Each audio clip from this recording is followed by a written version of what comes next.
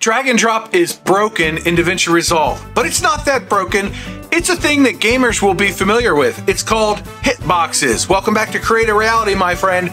Today, I want to teach you a workaround for not being able to drag things onto your timeline or drag effects onto clips already on your timeline.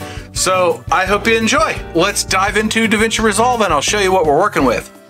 Here I've got a timeline and I'm riding along and I want to put a logo on there, right? So I'm going to come over to my power bins and go into my logos and grab a logo, right? Except it won't let me drag it on. Look, it wants to move around, right? It's because I don't have a full height of a timeline visible here. So I'm going to Alt mouse wheel to scroll in and you'll see that the top is cut off. If I grab the divider between video and audio tracks and drag it down, now you see this little blue line here, right? And if I want to drag something else onto here, it works really easily, right? Control Z to undo. Now, I've seen professional YouTubers do this and they complained about it, and I'm not besmirching anybody's good name, but I already understood what this problem was. It's because there's a hitbox that is defined by Resolve for objects on screen. It's apparently treating everything like an object, which is fine when they're fully visible. When they're not, you kind of have to do some weird things. So I want to drag an effect on. I'm going to go to my favorites and I'm going to grab my logo pop. There's a video up here about it. I'm going to drag it on. You'll notice that it's not working. If I drag all the way to the top, see the white line around it? That means I can drag the effect on and it'll show up. But I moved my mouse cursor 1 pixel and it didn't. If I come all the way down to the bottom in this blue area, you can see that white line is back. I drag it. Now we have the fusion icon because this effect is here. Control Z to undo. Again, if I'm over here, ooh, look at that. It gives you a big red icon. You can't drag it on the playhead. Okay, fine. But there it is right at the top, but it's like 1 pixel wide and I keep missing it. And I see people do this all the time. But if you drag it to the bottom, it'll do that.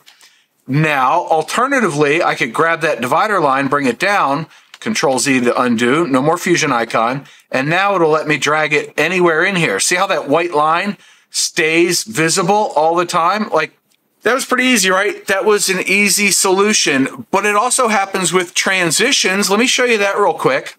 So if I Control Z to undo and I come over to my media pool and I grab something else, let's grab the Davinci Resolve logo. Let's say I want to do a cross dissolve. So I'll come over to Effects, Video Transitions, and cross dissolve. It works just fine. Control Z to undo, grab our little divider line. We're just not showing the top pixel, right? Boom, those top blue lines aren't there. Look at this. It won't let me drag it on. I have to come all the way to this blue area, then it lets me drag it on. Job done, right? But John, I clicked on this video because my transition won't drop at all, even with that fix. Well, here's a bonus tip for you.